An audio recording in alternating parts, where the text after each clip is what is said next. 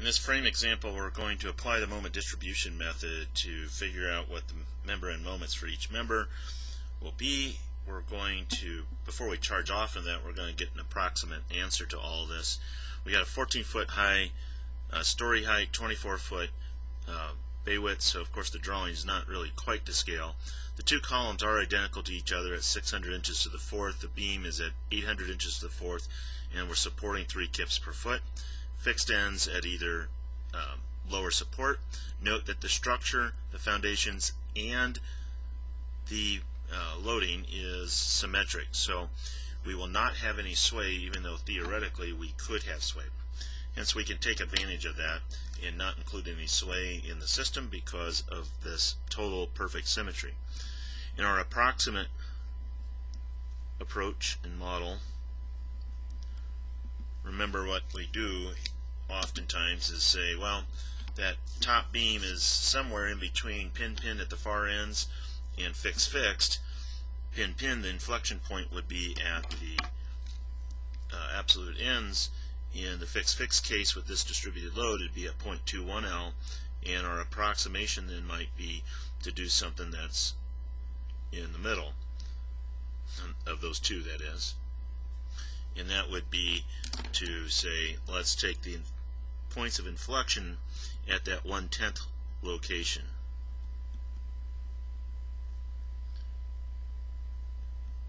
In this case, that would be 2.4 feet on either end, leaving us 19.2 feet, I believe, in the middle. 2.4 times 2 would be 4.8. 4.8 plus that would be 24. So good, we got that. Alright, so now let's go look briefly at that middle portion that is only 19.2 feet long. It has then the distributed load on it, 3 kips per foot, and we'll have end shears. Notice no end moments because that's at the inflection point location. It's of course going to be half of that total load that is there. 3 times 19.2 divided by 2 will give us 28.8, and the maximum moment in that segment, of course, would be WL squared over 8.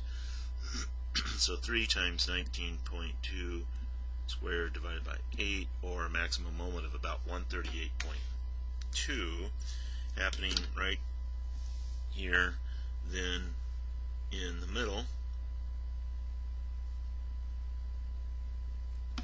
And we've got then those inflection points at the 2.4 foot mark. And because of the nature of this nice second order curve that's going to be nice and continuous even beyond the inflection point. Hey, why is that? Because that's a nice continuous beam, right? There's no actual real release here. We're just guessing where that inflection point is, and we're going to have the same general trend that's going on because the loading, of course, is the same all the way through. Right, so that's at 2.4 feet, and this would be also at 2.4 feet from the right. And so now let's go get what these end moments are. There's different ways we could go about doing that. One way certainly is just to draw the free body diagram that goes along with that portion of the beam. There's still your 3, and we got the shear coming down at 28.8. We'll have an end shear, which had better be half of the total load on that beam. 3 times 2.4 plus the 28.8 equals 36. Right? What you don't know is that I did this problem earlier and made a mistake, and I figured it out because my reaction wasn't correct here, and it was all because I couldn't do the simple subtraction of 24 minus 2 times 2.4 correctly, and it showed up right here. Of course, that's not in equilibrium. We need this member end moment, and that will be 28.8 times 2.4 plus 3 times 2.4 times this moment arm of 1.2, or 77.8 there, and that would be in the end of the beam at minus 77.8. That's our approximation here for what's going on in the the beam. Now, as far as the column goes, there's an axial force that's actually present here, and that will ultimately have an impact on things. So I got to be a little bit careful how we're going to approach this. What I'm going to do is draw a free body diagram of the column, but the whole column and this little fraction of the beam. And every time I do this, I have to have a moment where I say, wait a minute, how do I do this again? We know the shear, that's 28.8. We don't know the axial force, and down at the base we have then lateral force, and we have a bending moment. Right, now we know that from previous work that's going to be a reaction here at D that's acting to the left. Axial force will be acting to the right. We're going to have the moment down here at the base of the column that we're trying to figure out, and then we of course have the axial force. That's the easy one. That's just going to be the 36. Right. So unfortunately, though, we have 1, 2, 3 pieces of information and that we need to find. That's, oh man, how the heck do we do this? That's 14 feet, that's 2.4 feet. Because if we sum moments here, then all we're going to get is a relationship between this dx, which becomes this axial force up here. Right? We know those are equal and opposite values. This gets to be a little bit tricky about how we might all do this. Right? So there's maybe some other free body diagrams we could take a look at. We could, though, recognize something really important, and that is that we don't have sway in this system. And if we don't have sway in this system, then that column is in reality, by the way, there's another way to get to what I'm about to do, but in effect that column without any sway is going to look like a propped cantilever.